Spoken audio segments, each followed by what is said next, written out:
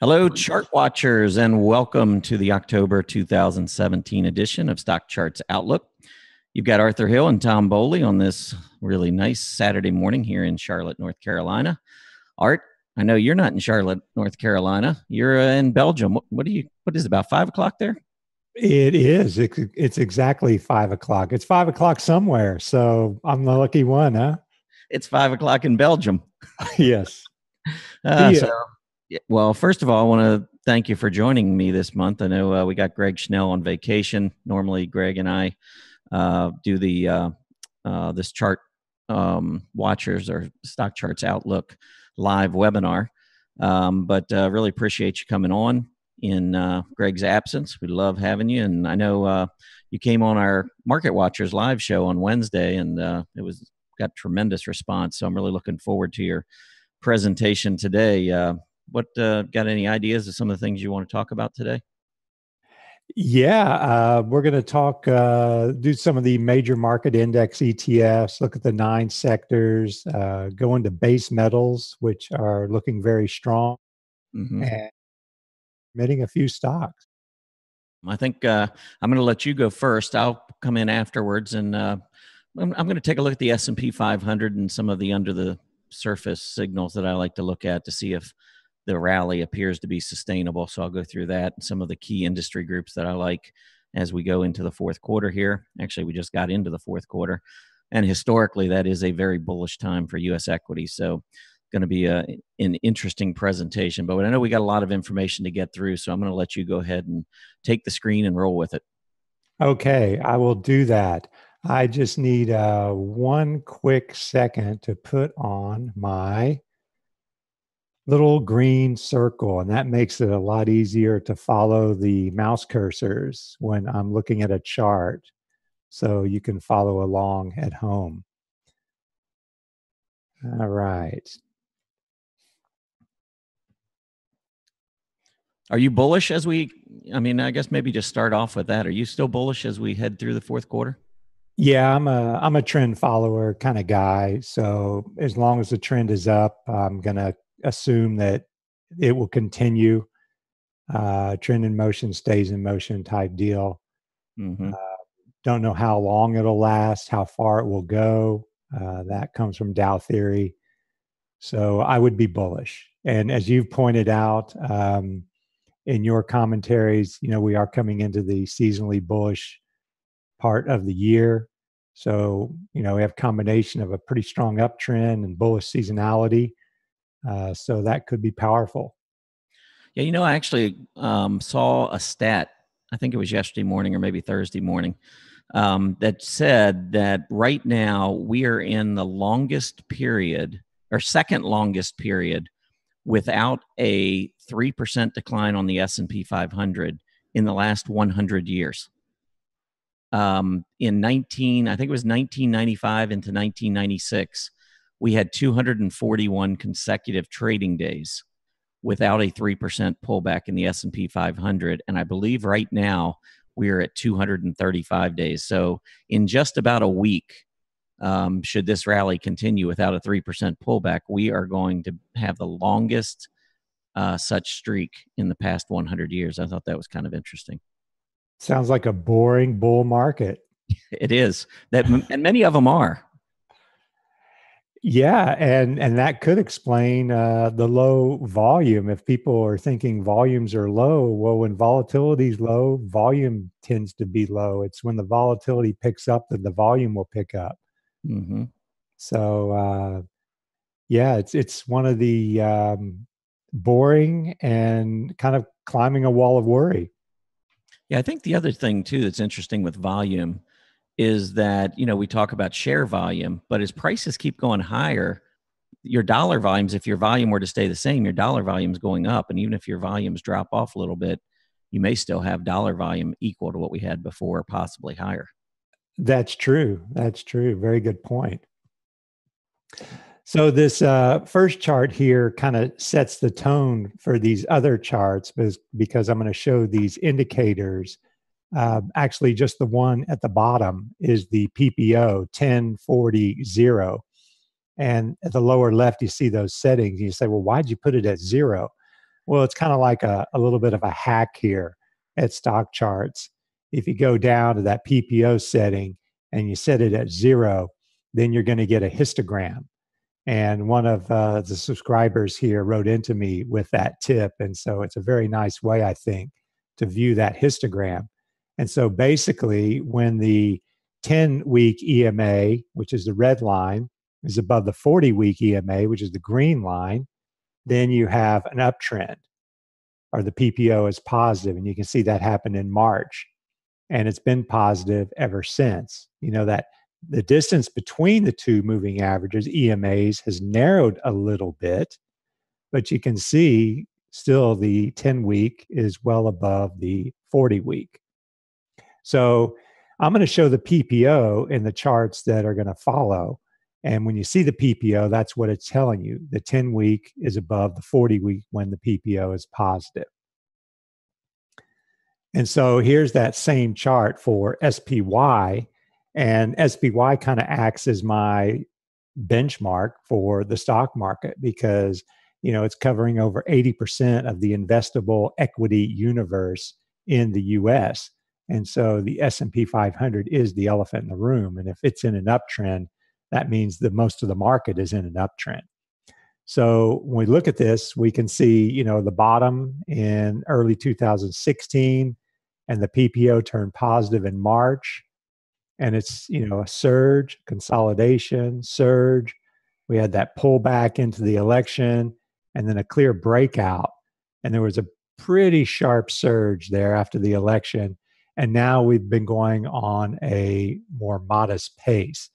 So we have this lower trend line, and the angle of that trend line marks your rate of ascent with its slope. And, you know, it's not a very steep slope, maybe 45 degrees, maybe a little less. And then I drew a parallel trend line above, and you can see if we maintain this kind of ascent, maybe we get a pullback from here. And that's my first support zone to watch, kind of broken resistance turning into support in that 247, 250 area. So if we get a pullback to that area, that would be the first opportunity. We had the NASDAQ 100 ETF hitting a new high this week. So techs are doing just fine. The big techs, there you can see that little consolidation for 3 to 4 weeks, and then the breakout above those highs. So we have a bit of a channel working here possibly, and we're not even at the upper trend line. And Google is on the verge of breaking out to a 52-week high. So that could be powering QQQ higher. And then the indicator window, we have the price relative, QQQ relative to SPY. And, you know, you had a little relative weakness in the summer, and that just edged out to a new high in the price relative. So QQQ is not outperforming like it did earlier in the year, but still, you know, it's holding its own. And then the big event over the last few weeks or several weeks has been small caps. This is IWM, the Russell 2000 small cap ETF. And there's the big surge after the election, and then a slightly upward sloping trading range. And then we broke out of this range with this big surge here, a bit overbought because, you know, you move from, say, 134 to 150 in an 8-week period. So maybe we get a little throwback. And again, I'm using broken resistance to mark a support level. So if we get a throwback, that's where the opportunity might be to partake at this partake in this trend at a discount. Now, one of the most interesting things about this surge is there's the price relative comparing IWM to SPY. And so small caps were lagging large caps from December all the way until August or middle of August here. And then that price relative turned up, broke the trend line, broke above the summer highs. And so small caps are starting to outperform. And that's a good sign, I think. Now we look at the 9 sector SPDRs. Note that the PPO is now positive for all 9 sectors. The PPO for energy just turned positive this week. So that means the 10-week EMA is above the 40-week EMA for all 9 sectors. All 9 sectors are in uptrends, and that supports a bull market. Here's consumer discretionary, and you can see the top holdings. Amazon, there's the gorilla there, 15%. Home Depot, 7.5%. Now, some stocks have been weighing on the consumer discretionary SPDR, like Comcast here, and Disney, and Time Warner, and Starbucks. So these ones have been hit pretty hard. And Comcast and Time Warner are, of course, the cable operators. Disney is, of course, tied to cable as well. So those have been hit pretty hard. But even so, the consumer discretionary SPDR is up near a 52-week high. And I'm just going to mark resistance because it's an uptrend. So in an uptrend, if we expect it to continue, we expect a move above this summer high. So the trouble starts if we break support here. Here's technology. There's nothing really to say on this chart. I mean, this is one of the most stable uptrends, especially since November. You know, you had these 2 bearish engulfing patterns, but they turned out to be like a falling flag here. And you got the little breakout there in early July. And it hasn't moved, very fast and furious on the upside, but it's still moving higher. There's still more buying pressure than selling pressure here in technology. It's a clear and present uptrend. Hey, Arthur. Yes.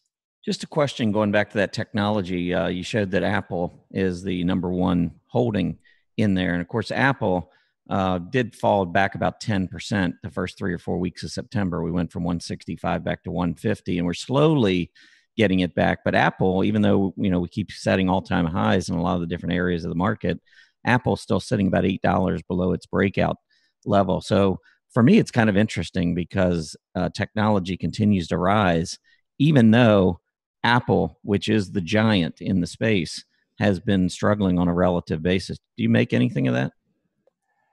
Well, it's if I look at the trend for Apple, I think I've got it here. As a matter of fact, I don't think Apple's in a downtrend, No. I think I still see an uptrend here in Apple. Mm-hmm. I don't see anything that's changed the trend.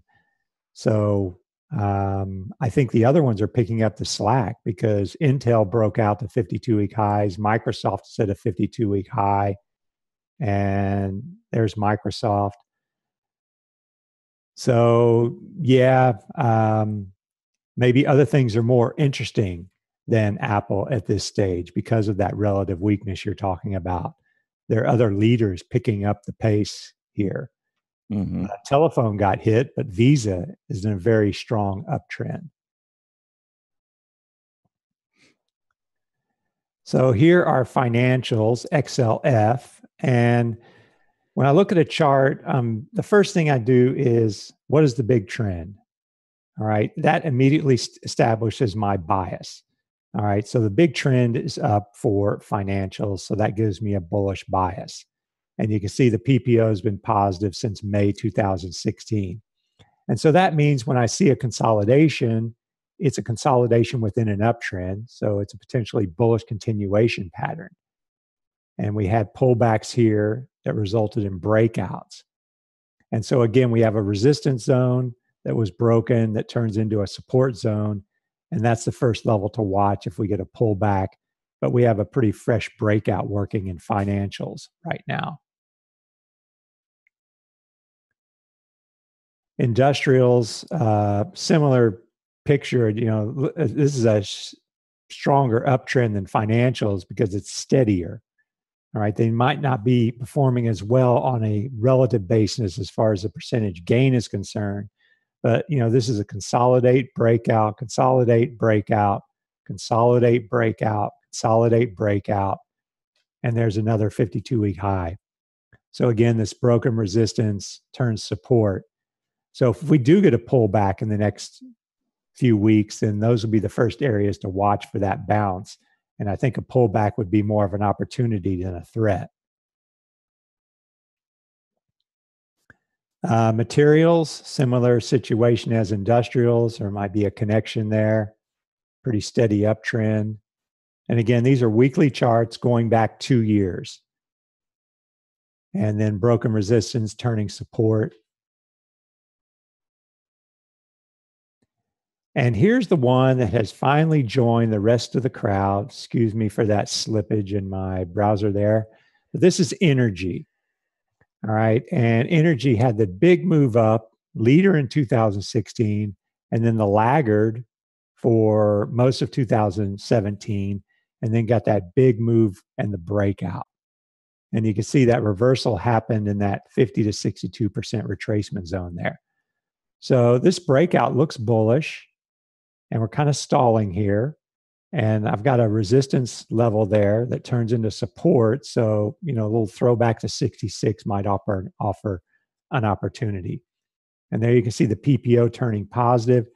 You can see that 0.077, so barely positive. But hey, it's the end of the week. These are weekly closes, so it has happened.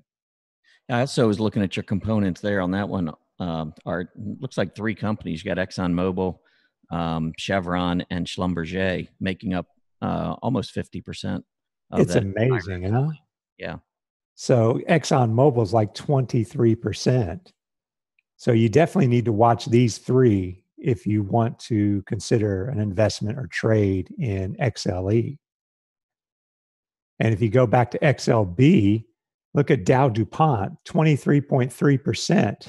Yeah, you're almost investing in Dow DuPont. Yeah, it is. Monsanto is really doing well, and it's 8%. So yeah. That's a really good point, though, because I think a lot of folks just look at it. You look at an area and you think you've got wide diversification by getting an ETF, but you really need to look at the components to see the weightings to see if it truly is heavily diversified or not. And you can see some of these are and some of these are not. Absolutely, because these are large cap sectors, basically, and they're weighted by the large caps. So if you want exposure to large caps, then these sector SPDRs are okay. But yeah, if you want a broad, more diversified exposure, you're going to have to look elsewhere. There are equal weight sector ETFs as well, but they don't trade as much volume. And I think the industrial sector is the only sector where the top 10 components account for less than 50%. They account for about 44% of the ETF. All the other 8 sectors, the top 10 components account for more than 50% of the ETF. So healthcare, steady uptrend, breaking out there, and this broken resistance turns support. So it's doing okay right now. Kind of stalled out a little bit the last few weeks, but hasn't broken down by any means.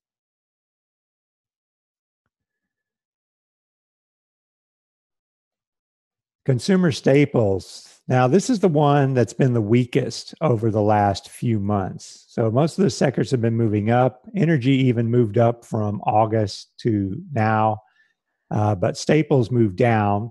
But there's a lot of support here. And you can see the PPO is positive, even though the 10-week EMA has moved closer to the 40-week EMA. That's why the PPO has declined.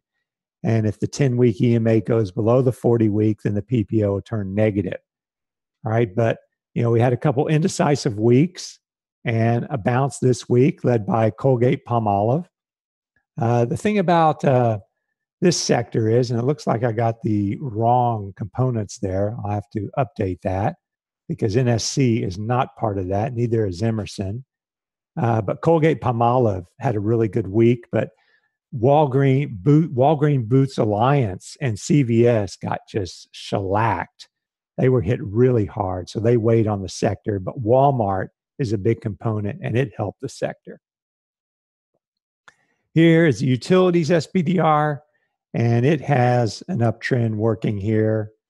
And I don't see anything. You can see that utilities are very strongly positively correlated to TLT. So they act as a bond proxy. So when TLT goes up, treasury bonds go up, utilities tend to go up. And I'll have the treasury bond chart in a little bit because we need to cue off of that for our outlook on utilities and gold. Now we'll look at a few industry group ETFs. We got metals and mining. And the reason I put this one in here is because I've got base metals coming up, and base metals are doing really well: copper, aluminum, nickel, and the base metals ETF. So I think that bodes well for this ETF. And you just had a massive move, 12 to 34. You almost tripled. All right. And then we had a pretty good pullback in percentage terms, but a bit of a rounding bottom there. And it took quite a few months. And then we broke out, and we're holding above that breakout. So as long as we hold above this breakout, I would expect this one to continue higher here. And you can see the PPO starting to turn back up as well. I got a couple questions here for you. Sure. And while you're going through these ETFs, I think these are pretty timely. One question that came in is, do you mostly invest in ETFs? Is that what you do personally? I do a little bit of ETF rotation strategies and a handful. I wouldn't like have a portfolio of 20 ETFs. It's going to be quite limited. And I do trade a mean reversion strategy using the 5 major index ETFs: SPY, QQQ, IJR, MDY, and DIA. Okay. If you were looking for, those stronger ETFs, one question that came in is, what's the most efficient way to find those outperformers? In other words, if you were just going in to StockCharts right now from scratch and you said, okay, let me find the best performing ETFs, do you have any, perfected way or preferred way of finding those ETFs? Well, it's a kind of you can do the scooters. That's a good way to do it. If you go to the free charts page here at StockCharts, or you can just do your own ranking by an indicator. You can choose rate of change, and you can choose 3 months or 6 months. I found that works pretty good as well. Here are some summary pages. There are the scooter reports. And by the way, in those scooter rankings, which is exclusive here at StockCharts, rate of change does play a big part in those rankings. Yeah, the 6-month rate of change does. So if you go to US ETFs, and there you can see there's a ranking of the strongest ETFs according to our scooters. And you can do a little search here. And if I search for XL, you can see that'll weed out a lot of the symbols there. And I've got I've got the sector SPDRs because they begin with XL. All right, so we can see according to our scooters, we have materials, technology, finance, and industrials leading as far as these scooter scores are concerned. And since we're on this question, I've got a little scan here that I run. And any scan that you run, you're going to be getting the scooter score.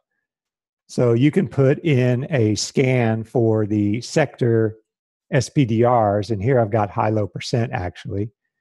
Shouldn't be winging this, but I will. I'm going to go to this different one and build you a new one. So here are the sector indexes, similar situation. And I'm going to rank by the SMA. I'm just going to rank by close. And then you'll see on any scan that you run, you're going to get the scooters. And I need to put in a different chart list. So you can put in a different chart list, any of your chart lists. These are my chart lists, so you can't put those in. But what I've done is I've created a chart list with the 9 sector SPDRs, and you click to add that.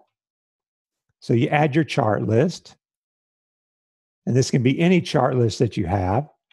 And if it's with ETFs or most stocks, because we do run a scooter score for most stocks, there you can see you have the scooter score for the 9 sectors. And I can rank by that column by clicking it. And again, we see materials, technology, finance, and industrials. They all four have higher scooter scores than SPY. So that tells me they are the leaders. So that's one way to find it. You can go to your chart list, put it in the scan, run that scan, and then you can see the scooter score. Okay, so we're at biotechs now, and I added this little thumbnail. This is a thumbnail from Decision Point that gives you the last 4 weeks, I believe, or 420 periods of trading. And the reason I put that there is because we have what's called a dark cloud forming in IBB. Now, this is a short-term pattern. I don't think it's tradable. I think the tradable part is when it pulls back maybe into this support zone, because in an uptrend, I'm only looking for bullish opportunities. All right. So with this dark cloud, we've seen a little bit of selling pressure this week. So if we pull back into this 325, 330 area, that might be an opportunity because we have broken resistance turning into support, and the long-term trend is clearly up. And similar situation for the biotech ETF, the SPDR. A lot of noise happening at the end of 2016, but you had consistently higher lows throughout and a consistent uptrend. And now we had this big surge. And again, broken resistance turns into your first support zone. So if we get a little throwback here, that would be more of an opportunity, I think, than a threat. Now, going to the treasuries, because where they go is going to affect the utilities, SPDR, and gold. In other words, if TLT moves higher, this is the bottom window, I'd expect gold and utilities to move higher. I'll show gold in a minute. But what we're seeing here, we got a big surge in treasuries this week off this support zone. So this trend that's been in play in 2017 is still in play. All right. It's not reversed unless we break 122 here. And for the 10-year yield, it's turned down from these prior highs here around 24, which is 2.4%. So if yields move lower, that means bonds are going to move higher. So that would be positive for utilities and gold, but it'd be negative for banks. Something to consider. And here's gold. And at the bottom, I have this correlation coefficient, and that measures the relationship between two symbols. And so when that correlation coefficient is positive, that means they move in the same direction. And you can see this is a 13-week correlation coefficient, and it's positive for most of the last 2 years. So that means gold and TLT, the Treasury Bond ETF, move in the same direction for the most part. It's just something to enhance your analysis. You don't buy or sell based on it, but it tells you if you're watching gold, you also need to watch TLT, not just the dollar. And we look at gold here, you had that sharp decline, and we have basically a 3-candlestick reversal going here. The decline, the kind of a hammer day, and then the long white candlestick this past week. So we've reversed at, I'll call this support now at 120-ish, and be bullish on gold as long as it holds.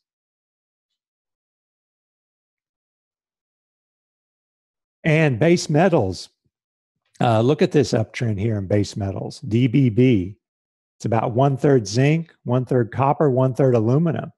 So I would think that would bode well for the metals and mining SPDR at some point. And then you break those down. We don't have zinc because there's not a zinc ETF, but there's copper breaking out in the summer, all right, and turning back up the last 2 weeks. Aluminum broke out a little after copper did. It's stalling, but still in an uptrend. And then this is nickel.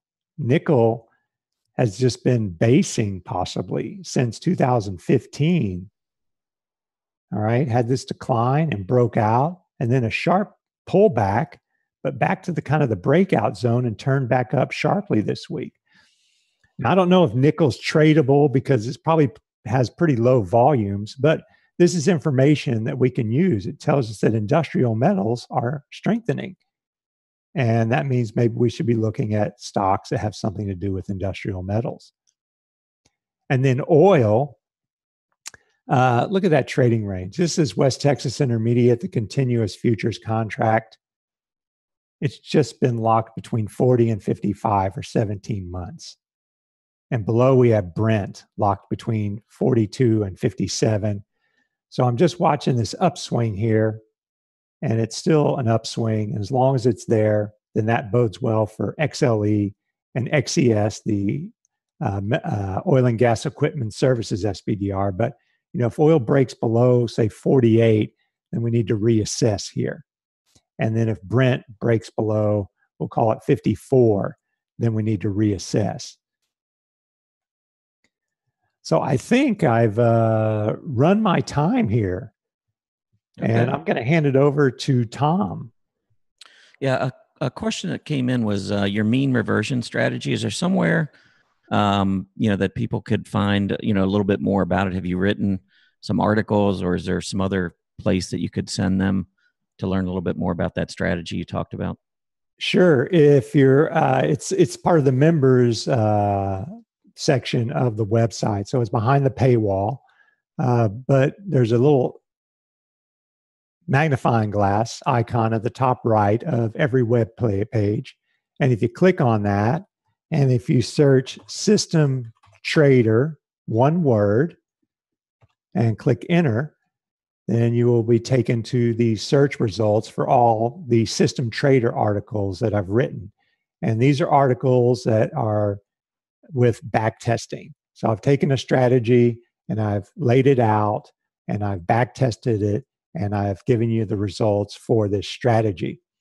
There's a whole bunch here. There's a momentum strategy, and there is a mean reversion strategy down here that deals with, there it is, testing a mean reversion system with a chandelier exit. All right, that was done in December 2016. Then I updated it, I believe, in March 2017. All right, but all these articles are here if you're looking for a particular system to learn about and see how it has worked in the past. Of course, that doesn't guarantee how it'll work in the future, but it does give you a strategy to think about. Okay? All right, awesome. That was a great presentation, Art. I really appreciate it. All right, I'm going to go ahead and take a kind of a similar view, taking a look at the market. And first, one of the things I like to do when I'm looking at the market is to see whether or not I think a move to the upside or to the downside is sustainable. And obviously, we've been in an uptrend for quite some time. And so the first chart I have here is on the S&P 500. It's just a 3-year weekly chart. And you can see the move in the S&P 500 since early 2016 has been straight up. Some of the areas of the market that I like to look at, I always like to check out the aggressive sectors. And Art really laid out some great charts there showing that the technology area, the industrials, and the financials clearly are in an uptrend. And even consumer discretionary, which has been weak on a relative basis, on an absolute basis, has broken out and is still looking okay, even though it has been lagging.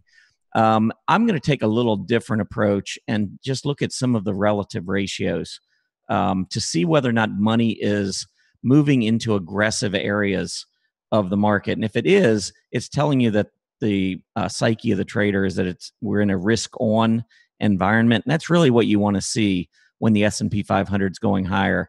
If you're watching CNBC, you're just going to see, cheerleading going on when the S&P is setting new highs. But it really is more important to see what's leading that move to the upside. So I like to see the money rotating into aggressive areas. So my favorite relative ratio is just looking at the consumer stocks. Are traders favoring discretionary, which are much more aggressive, or are they favoring the staples, which are much more conservative and safe? Because if you think about it, discretionary stocks are really the things that we need. Those companies sell things that we want. Discretionary companies sell things that we want. you want to get a new car. You might not have to get a new car. You may not need to get a new car, but you might want to get a new car. If you feel good about things, you'll go out and you buy that new car. Same thing with housing. You might be perfectly content in the house you're in, but if you really feel good, just got a pay raise, your job, you feel secure, you're feeling good about the economy, you might go out and buy that new house. There are different areas of consumer spending. I like to use Starbucks as an example too. Just those types of companies tend to do well when the economy is strong because people are willing to spend their discretionary dollars. When things start to get weak and you're not feeling good about things, and you just kind of get in that more defensive mindset, it's not so much about spending money in the discretionary area. It's more about just buying the things that you absolutely need. You're going to go get your deodorant. You're going to go get your soap.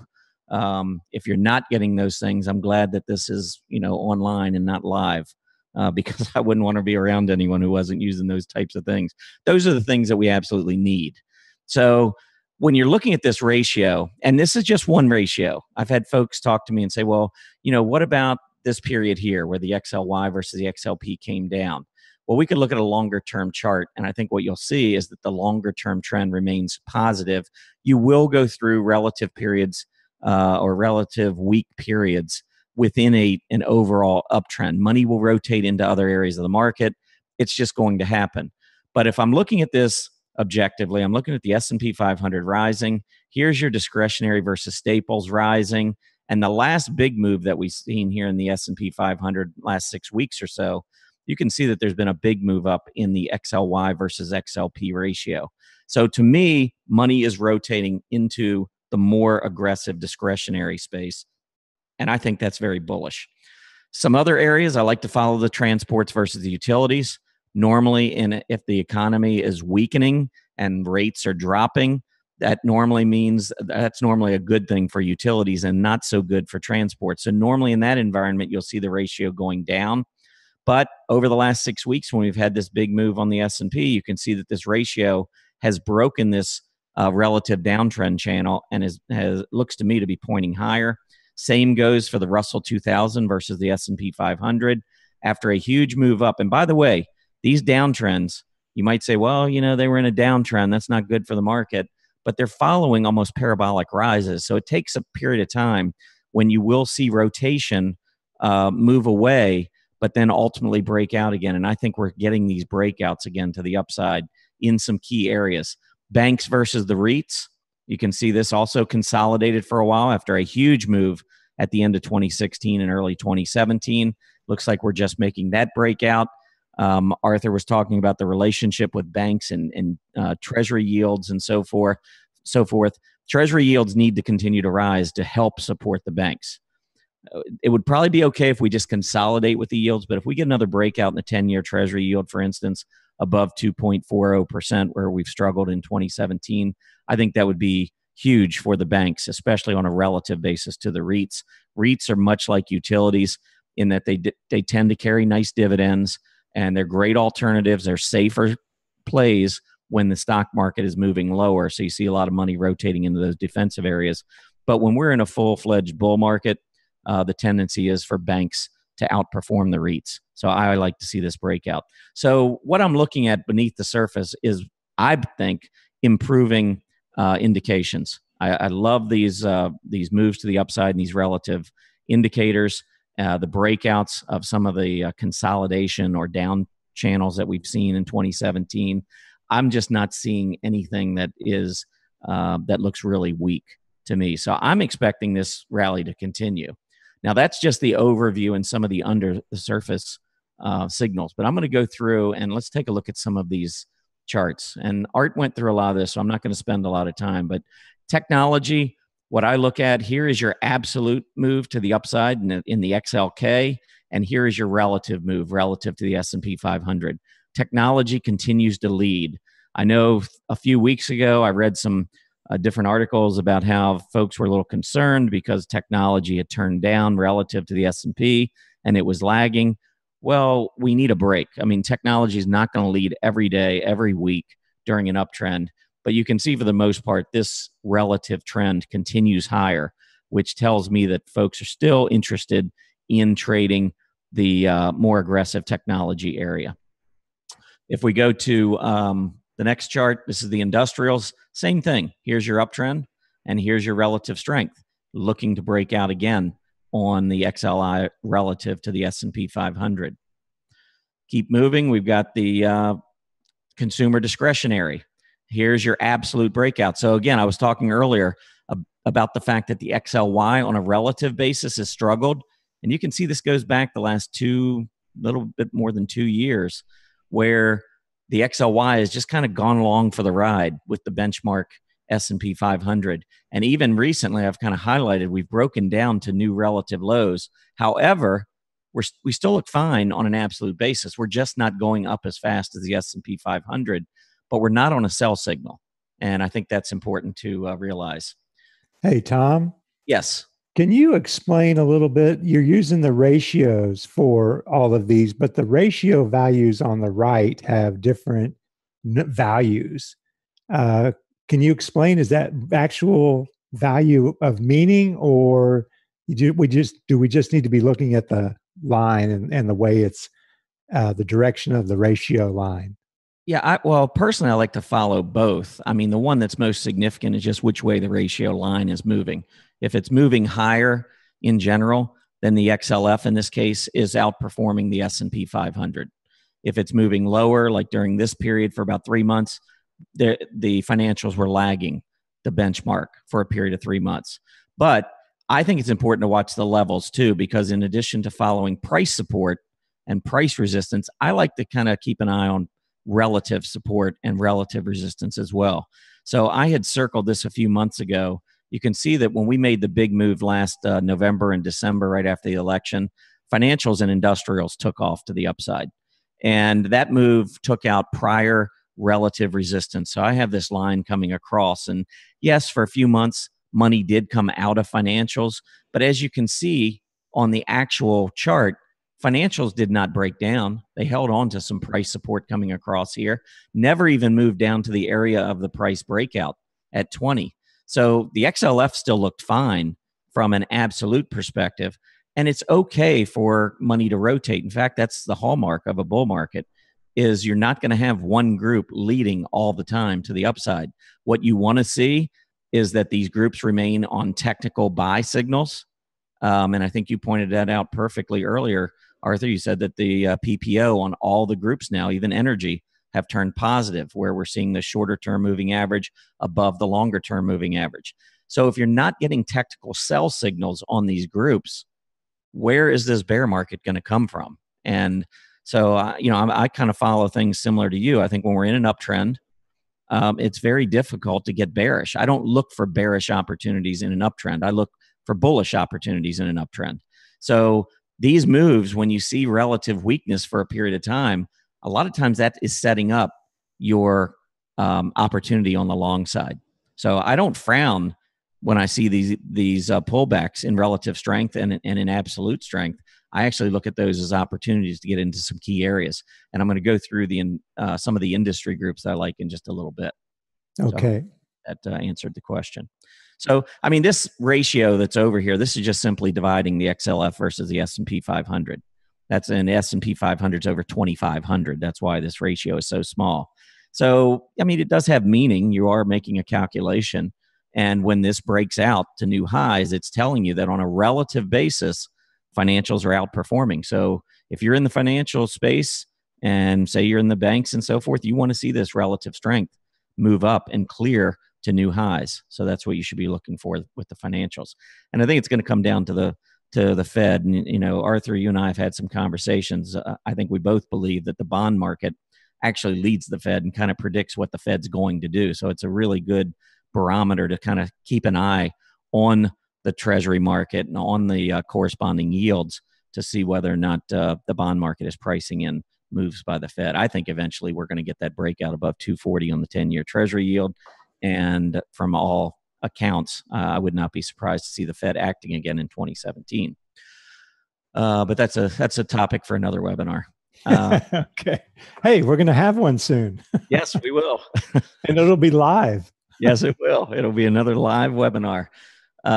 Moving on to the healthcare, I like the healthcare group. I thought that from an absolute standpoint, you can see that we really struggled. We were in a trading range for almost 2 years. I love to see breakouts after long basing patterns. So I think that the XLV broke out. I think healthcare looks good, particularly biotechs, which Arthur touched on a little bit ago. And you can see on a relative basis, while we were downtrending through 2015 and 2016, that changed early in 2017, and now we've got a relative uptrend.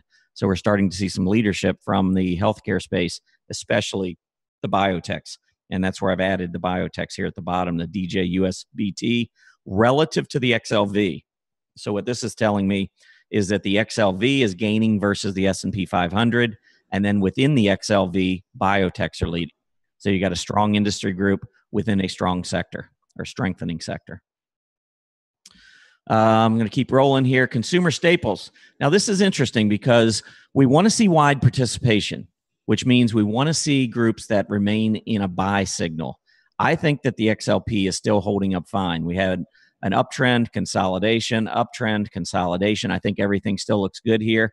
But notice on a relative basis, this is not where you want your money. So you want participation from the group, but this is not where you're generally going to make the most money during a bull market. You want to see money rotating to aggressive areas and away from defensive areas like the XLP. So this is beautiful. The absolute prices are in a bull market, but the relative strength is down, which is perfect. Yeah, the time to worry is when staples start outperforming the market and utilities start outperforming the market. That's exactly right. Yep, go ahead. I'm sorry. No, I was just emphasizing your point. The time to be concerned possibly is if staples start outperforming. Yeah, and the first 9 months of 2007, if you go back and look, we saw a lot of these ratios start turning in the 9 months leading up to the high in October of 2007. So that is, to me, a major warning sign. When the S&P 500 is going higher, CNBC is going to have their pom-poms out. But if you're seeing strength from consumer staples and utilities and healthcare leading that move on a relative basis, that's when I think you want to grow a little bit more concerned about the rally. Yes. Great point. And so here's your utilities. Pretty much the same thing. We got a really nice stair-stepping uptrend in utilities. So money's rotating in, and at least we're staying, with a bullish sign in place here. I think it remains on a buy.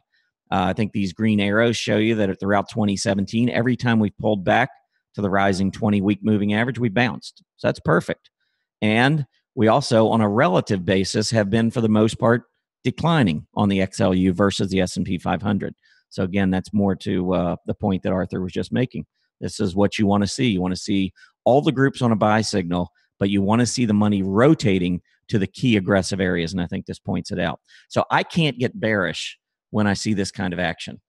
I know we're overbought. I know there's a lot of reasons people are skeptical.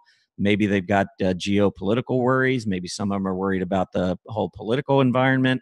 For me, I follow the charts. And I know, Arthur, you do the same thing. We are in an uptrend, and I don't see any signs that this uptrend is, about to end. Yeah, I mean, overbought is really bullish because overbought means you've got strong buying pressure, because you don't become overbought unless you've had strong buying pressure. So you're right. The momentum is there. And as long as the momentum is there, we're momentum traders. This is what we want to see. It's a great market environment for me anyway. I think this is, until that trend changes. And as you pointed out, some of their support levels earlier, until you start seeing those breakdowns, it's very difficult to do anything but use pullbacks as opportunities. Indeed. So I've gone through all of the sectors that I wanted to go through. I left out materials and energy because for me, they're not as geared toward the psyche of the market. I think they kind of have their own things that they work off of, energy with oil prices and of course commodities in that material space. And that can be influenced by a lot of things, geopolitical issues, dollar, interest rates, a number of different things besides just the psyche of the market. So for me, those two groups, I just kind of consider them neutral groups. The four aggressive groups I want to see going higher in a bull market. I do not want to see the defensive groups leading on a relative basis during a bull market. So I think everything is pretty much in play. Now, within the within the different sectors that I pointed out, there's 4 aggressive sectors. These are some of the indices, industry groups that I think look particularly interesting. The Dow Jones U.S. Computer Services Index. Here is a move up on the daily chart. You can see these pullbacks have been holding beautifully on the rising 20-day. The daily MACD pointing higher, meaning that short-term moving average is accelerating away from the longer-term moving average. So we've got momentum on our side. And when you look at this, you might say, well, it was kind of in a downtrend for a while. But actually, what I look at more is the fact that it was more of a wedge. We had a beautiful move to the upside. I think if you connect these highs and connect the lows, you'd see a wedge. We've broken out of that, and you can see that the weekly MACD is just turning up off of the center line. So I think this is a group, especially on a pullback to maybe the 145 area, I think is a great setup. And I'm looking for it initially to go test this 152, 153 area. But the reason I like it is it's been consolidating for the last few years, and it's just starting to show some real bullish tendencies. And so these types of moves that are just starting can go on for a long period of time. So this is an area that I would look for potential, maybe some individual stocks within. I trade individual stocks as opposed to ETFs. I will trade ETFs from time to time, but not very often. Mobile telecommunications. You look at this chart and you say, wow, what could you possibly like about this? The daily chart doesn't look that fascinating. But again, I think if you go to a weekly chart, after moving higher, you can see that the MACD had rolled over. We had a negative divergence all the way up as we continued pushing. You see that rising 20-period moving average was holding. Negative divergence comes in, and all of a sudden, that doesn't hold. We sideways consolidate for a while, and you've got the MACD that works its way all the way back down to centerline support. I like the fact that this last week looked like it was breaking down below 320, which was the low since back in January, but we did reverse out of it. And I think this could be an area, maybe you would be watching that low from last week, but this is an area where we could see mobile telecommunications begin again to rise off of this uptrend. So if you connect the highs and you connect these lows here, I think you have a wedge or maybe a triangle pattern of some sort. But a breakout to the upside, I think, would really signal the next move. So you could either wait and see a move back up above 340, especially 350. Let me take out that reaction high here that we saw at the beginning of August. I think this is a group that could really move to the upside. Delivery services. This is a group actually that I am trading stocks within. I've got, I think it's AAWW, which I'll pull up that chart in a little bit. But here was a big breakout of this prior top. I'm going to pull up the weekly chart here as well. Look at the sideways consolidation here for a couple of years, 2.5 years. And then when we finally got the breakout, here's that consolidation that we talked about and another breakout. Now we're holding the rising 20 and we're breaking to the upside again. I think this is a group that's just getting on a run. So I think the delivery services group is one to keep an eye on. Hey, Tom. Yes. How would you find the stocks that are in, say, the mobile communications group? Okay, well, what you can do is one of the easy ways for me is from the home page under your control center here. If you click, you can go into the industry groups, but if you just start with the sectors, sometimes I'll look at the sectors. And if I know that it's in the technology group, I can click on that. And here is your mobile telecommunications. Now, if you click on over here, you can get the chart. But if you actually click on the link here, it brings up all the individual stocks within the group. And you can see it's sorted right now by an intraday gains, but you can change this. You could change it and say, well, what about the last month? Let me look at some that maybe haven't performed as well. Now, I don't know if I'd be looking at something down 21% in a month, but if you get some of these stocks, and I would be looking maybe at the scooter. Here's, AMX 72 scooter rank, but it's been down 3% in the last month. That might be something that's interesting. And you can see it's one of the higher scooters in the group, isn't it? Yeah, it is. But it's been weak for the last month, but it looks like it's starting to gain strength. Look at the volume coming in. It could be just starting another uptrend. So that's one way to do it. The other way is to simply click on the scooter, and you can get the stocks within this group sorted by scooter rank. So you can look and say, well, these stocks have really gone up a lot in the last month. But what about something like this, SBAC? It's got a decent scooter rank, and it's only up 1% in the last month. Maybe pull that one up and take a look. And you can see it's a nice little cup forming, or it looks like maybe a cup. And check out, this is something that, I know Arthur talks about a lot. I like to buy these stocks on pullbacks. I mean, call me crazy, but I like to spend less when I buy a stock. I don't like to spend more. I mean, doesn't that make sense, Arthur? I'm always looking for a sale. Absolutely. Yeah, I mean, have you ever gone into a store and said, I'm going to wait until you raise prices? I'm not buying until you raise prices. Who does that? And you wait for a sale. So look at SBAC. I mean, you have a really nice looking pattern. I don't know, maybe not quite an ascending triangle, but maybe it's a little bit of a cup handle and a breakout. You come all the way back down, and this broken level of resistance is your support area. Classic. It's a great level. And I know there are some that say, well, it's gone below the 50-day moving average. Well, sometimes price support's a little bit below the 50-day moving average. But this is where, in my opinion, you get into stocks on pullbacks. And I always talk about reward to risk on a trade. And I know that if I lose that price support, especially with heavy volume, I'm getting out. So I can get into this stock close to 140. I didn't see it at the time. I wish I could tell you that I bought this one. But, there are thousands of stocks out there. It's hard to catch them all. But this came back right down to a key support level, held, and turned right back up. So if you get into a stock here in an uptrend, your assumption is that the uptrend is going to continue. So if you get in at 140 and you're looking at a target of 154, the recent high, and you have a really tight stop, that is a strong reward to risk trade. And that's what I look for when I'm trying to find individual stocks. But that's one way that you can use the index. And I get that comment a lot because, when I'm talking about indices, I get comments to say, well, you can't buy an index. So what do you do if you like the index? Well, that's what you would do. You would go into that sector summary page, scroll down, or move into the various sector ETFs. And if it's technology you're looking at, pull up the industry groups within technology and find the charts. And then once you see an index that you like, then you do like I did with mobile telecommunications. You pull up the components and you can sort it by scooter rank. And again, I'm not going to look for ones that have been up 15% in the last month. That's just not my style.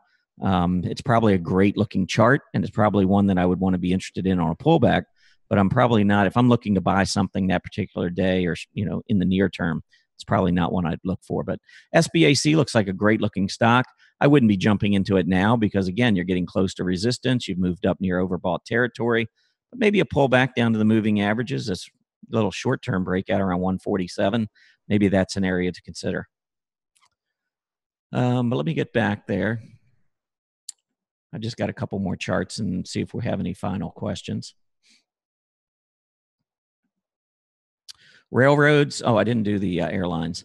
Airlines, I think, look great to me. Here was the move to the downside. We've gotten a big push to the upside. I mentioned this before, but airlines, if you pull up the seasonality, this is crazy. But airlines over the past 18 years, check out October. 94% of the time. So I'm going to say 17 of the last 18 years, we have been higher. The average gain just during the month of October, this is not an annualized number. Airlines average going up 7.4% during the month of October over the last 18 years. And if you think that's good, well, November and December tend to just tack on more gains. So the fourth quarter is very strong for this group. And if I go back and I show you, we pull up that chart again, look at what just happened in October. And we were in a downtrend. Then magically, everything looks good. MACD is all of a sudden back above centerline resistance. So now we're seeing bullish momentum again. And this is an area right in here, gap resistance, that looks like we may have just cleared. Well, no, actually, we closed at the high there. So we're challenging a really key gap resistance level. I'd like to see airlines pull back and maybe test this rising 20-day moving average. So again, it's not one I'm going to chase, but this is a nice looking group. Railroads, this one requires that long-term weekly chart, but you can see we went down for a while, came all the way back, and we have just broken out above the double top at 1600. So I think railroads look very interesting at this level. Truckers, and notice airlines, railroads, truckers. Transports look really nice to me. Truckers pulled back, but again, if you look at the weekly chart, they had a negative divergence. Actually, it didn't even have a negative divergence. I thought they had a negative divergence, but they did pull back to about 575. And if you look back, there was your double top at 575, came right back to that support zone, and now have just blasted off again. too overbought to be jumping in at this point, but a pullback to test this breakout near 650 and that rising 20-week moving average would be a great entry point into this space, in my view. Transportation services, really nice move here. We do have a little bit of a negative divergence, and there's a bearish engulfing candle. So we might be looking for a little bit of consolidation in this group for a while. The breakout, though, occurred down around 265, maybe between 263 and 265. So another trip down there, you might get a 50-day test with that negative divergence, maybe reset your MACD. But this is a nice-looking group. It's just a little ahead of itself right now. The XLY Auto Parts, really nice looking group. And actually, I wrote about this in the Don't Ignore This chart probably about 6 weeks ago, because it was this breakout on a weekly chart that really caught my attention. Look at this sideways 3-year, 2.5-year consolidation before we made this breakout above the 480, 490 area. So this is after long consolidation. I think this uptrend is just beginning. But again, you want to try and get it on a pullback. So it's one that I'm watching really closely.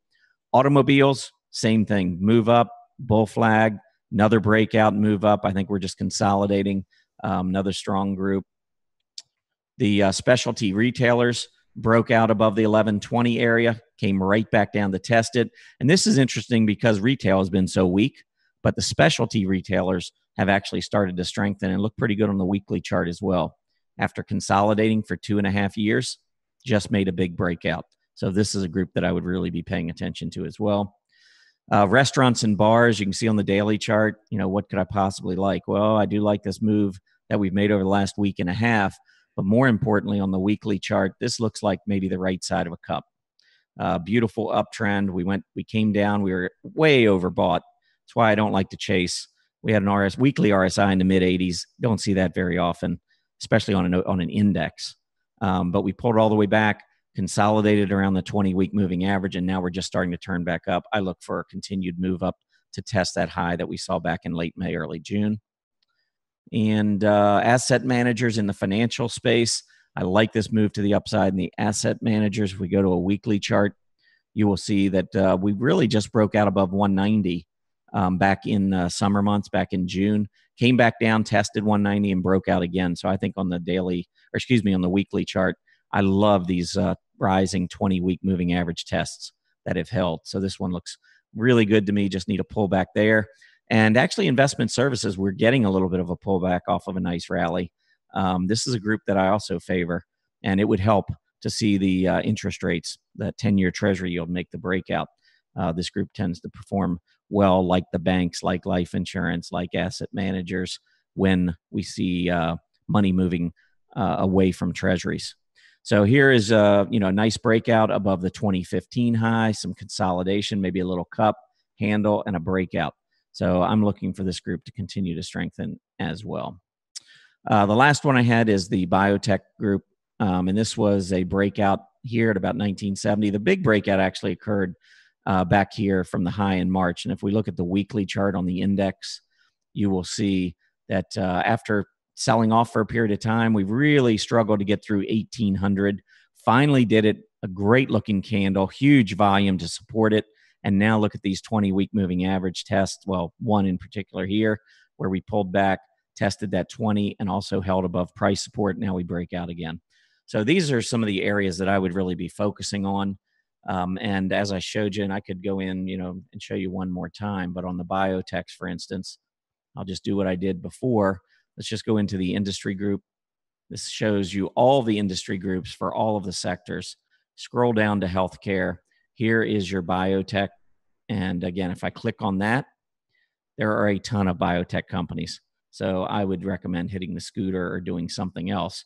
But you can find the best looking biotechs based on scooter rank anyway, right here. Now you might want to scroll down. Some of these are really small cap and are performing great. Yeah, Tom, if you type LRG in the search at the top, that'll just show you the large.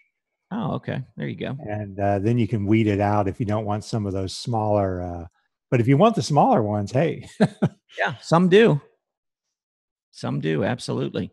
But that's one way just to weed it out if you need to. Mm-hmm. And, so then you can start from here, look at the high scooter ranks. You could also, switch it here to the 1 month because we have been consolidating in this group. So you can take a look at some of these, maybe that insight. And this one actually is interesting, not so much for the chart. I'm going to show you the chart. You can see it's been, moving down. It's below the 20-day and it's struggling. But if it actually gets back up above the 20-day, because it is in a good group, I might be interested. And I'm going to just show you to close up here to wrap up the seasonality chart on INCY going back as far as I can go, which I think is 20 years here. Yeah, but you can see October, November, and December. Look at November and December. Average gains of 8.5% in November, 9.6% in December, and 7.1% in January.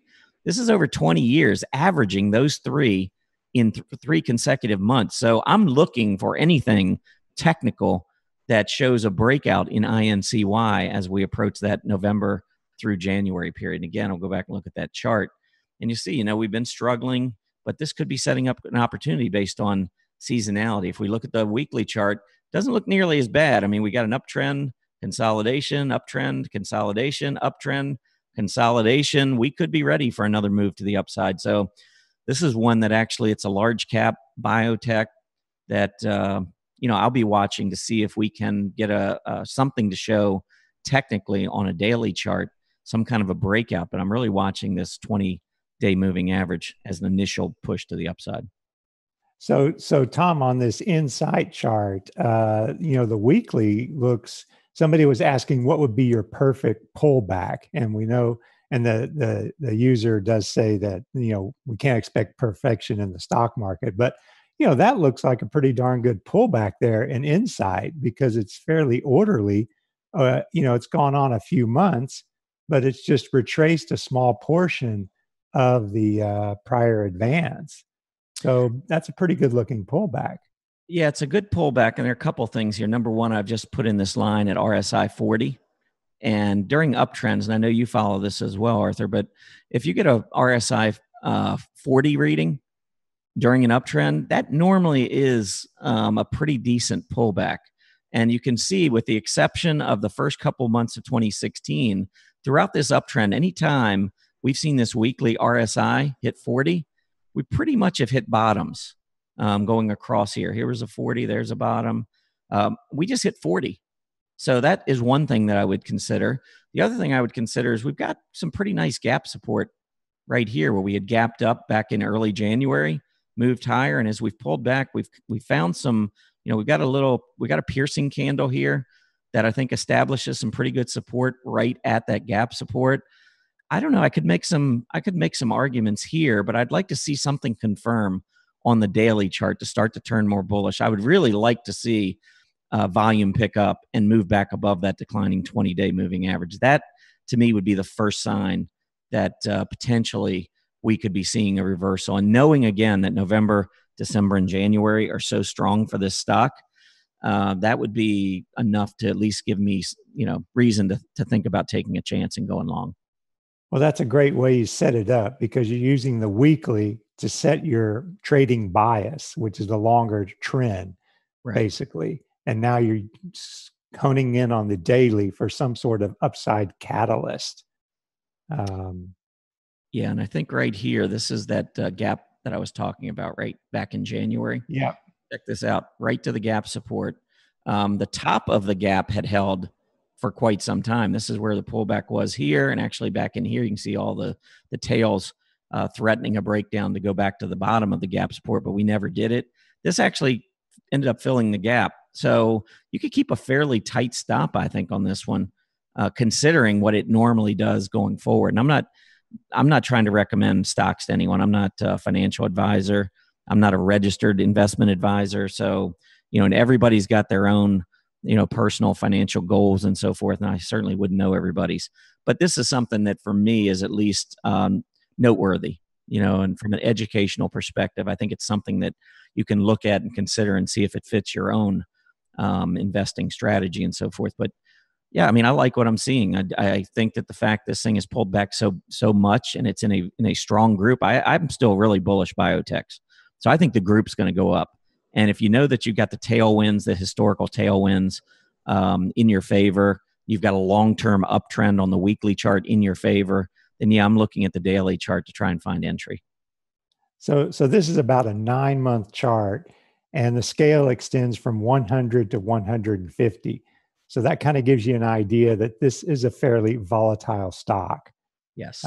So that's what Tom is saying. See if it fits in with your portfolio, your style. Yeah, but I thought it was interesting. I don't own it, by the way. If I talk about an individual stock and I own it, I'll tell you. But I think that's about what I had. So I don't know if we have any other questions that I haven't addressed, or did you have any other questions, Arthur? Were you looking at? I don't have any questions. One person's asking if you use the 20-day EMA as kind of your line in the sand all the time for an upside crossover as a buy signal, so to speak, and a back down as a sell signal, or you're looking at other things as well? I use the 20-day moving average a lot. Well, 20-period moving average, depending on what period I'm looking at.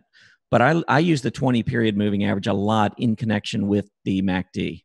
When I've got a MACD that's above the center line, especially when it's moving higher, when you move up to highs and then you move up to another high, I'm generally looking for these tests of the 20-day, some consolidation. I don't like to buy stocks when I've got the RSI at 70 or above. That normally is indicative of a recent push to the upside.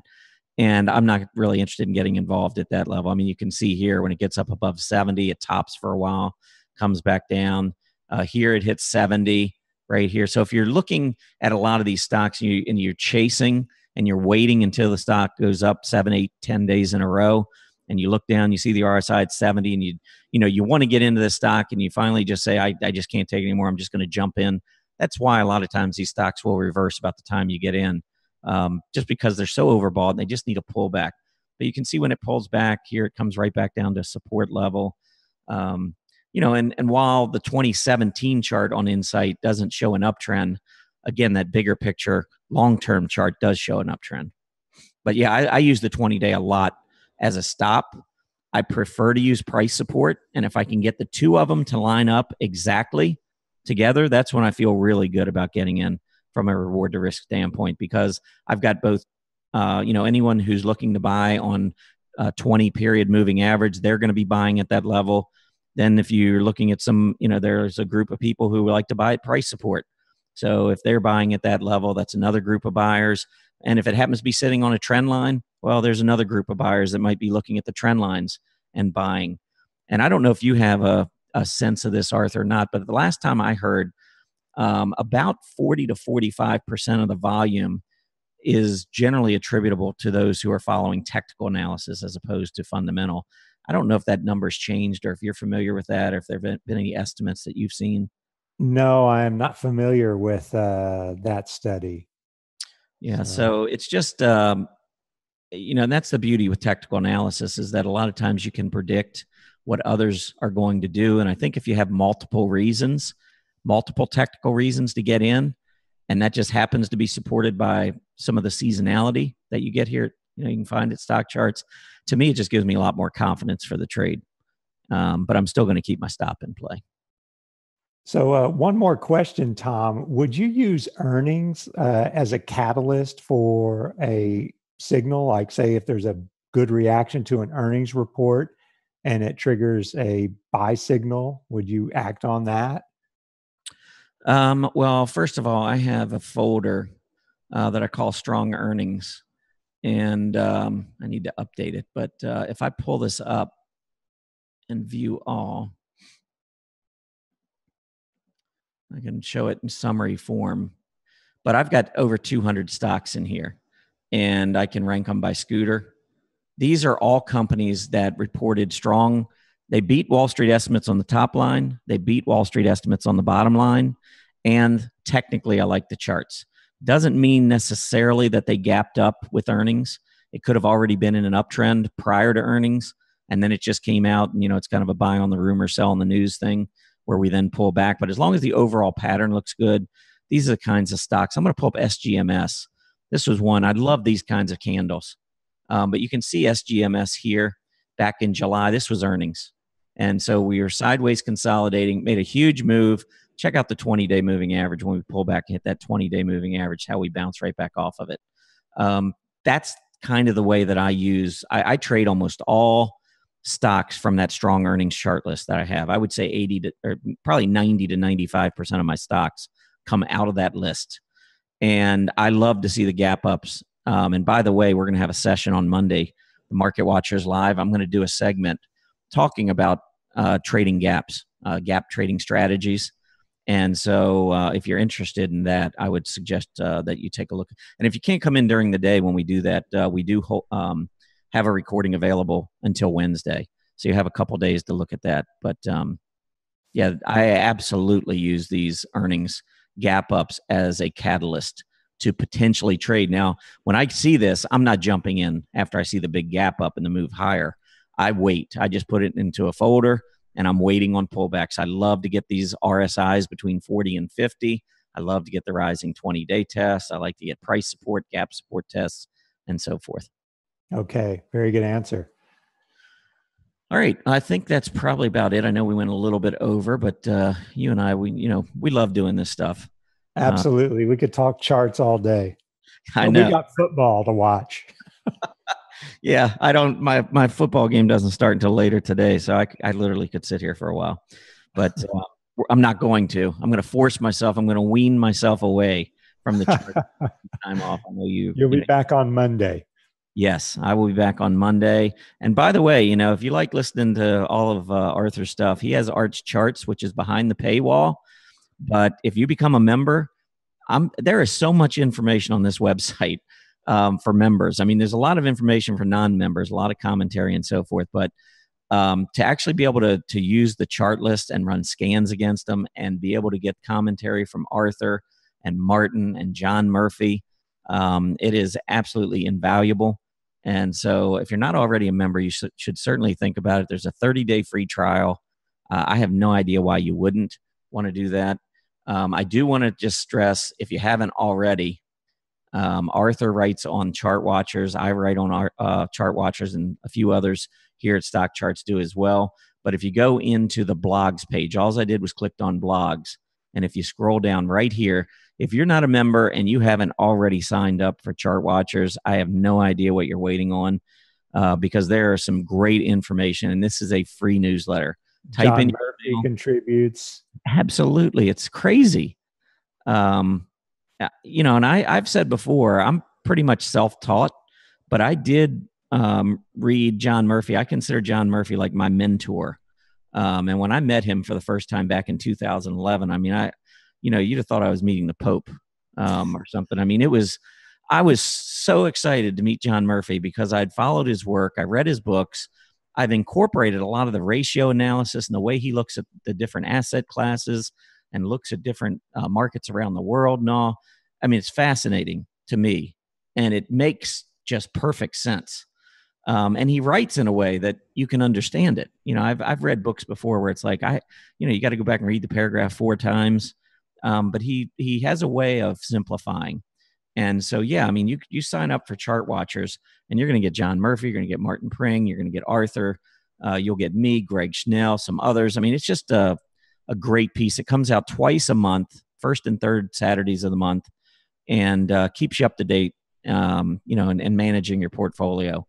The one thing I will say about, if your portfolio goes up, I can't speak for you, Arthur, but if someone's that's listening to us right now, if their portfolio goes up, I don't get a cut out of that. I'm pretty sure you don't either. No. We're interested in just helping. When you go with a money manager, and there are some excellent money managers out there, I'm not going to say anything bad, but they are getting compensated based on your assets or their, sometimes their performance. We don't have anything at stake as far as that goes. It's just, we're trying to give you information that we think is really worthy of your attention and trying to manage your portfolio, or maybe it's your child or your grandchild's college education fund or whatever it is. But anyhow, we do a lot. We do a lot of these blogs. We do a lot of these live shows, Monday, Wednesday, and Friday.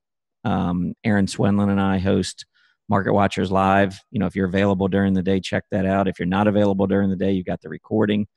And Arthur, again, does his arts charts. And Arthur and I, along with Greg Schnell, we do Don't Ignore This Chart blog as well. So there's just a ton of information here at the website. And I hope you all do get a chance to maximize the benefit from all of this that we try to do. But anyway, I'm going to go ahead and wrap up, Arthur. I really appreciate you coming in and subbing for Greg Schnell. It was a great session. We'll definitely have you back again in the future. But thanks, my friend. Absolutely happy to do it. Always good to chat with you, Tom, on stocks. Just wish we could do it live over a beer next time. The one thing I've noticed when you and I get together is there is a lot of overlap, because you and I, more than anyone else at StockCharts, at least from my perspective, when I look at everyone else's style, and everybody has got their own style, and everybody that trades out there, everybody listening to us today, everybody has their own style. But I'd have to say that, your style and my style tend to be the closest. We're the pullback players. We are the pullback. That's a good way to summarize it. We're the pullback players. Everybody else is getting that momentum and it's turning up, and they're, going after stocks a lot of times after they've made a little bit of a move. But I would say that, you and I do tend to look at the pullback and the price support and the trend lines and those sort of things. But anyway, I hear you. I look at your charts and I say, I can relate to that. It's always a pleasure doing these with you. So thanks again, Arthur. Okay, Tom. Appreciate it. And thanks everybody out there. We do these StockCharts Outlook live webinars once a month. So mark your calendar. It's usually the second Saturday of the month, unless we have a scheduling conflict. So I do believe Greg Schnell will be back next month. And Greg, of course, he does, he has his own little flavor on trading. He does a lot of work with commodities, very adept at looking at the energy space. Being in Canada, just seems to have his finger on the pulse for a lot of the commodities and energy areas. And I know he's turned pretty bullish on some of those. So he'll be back in November for our next StockCharts Outlook. And again, check out Market Watchers Live Monday, Wednesday, and Friday from noon to 1:30 Eastern Standard Time, Monday, Wednesday, Friday. So check that out if you can. Thanks for stopping in, everybody. Have a great rest of your weekend, and happy trading.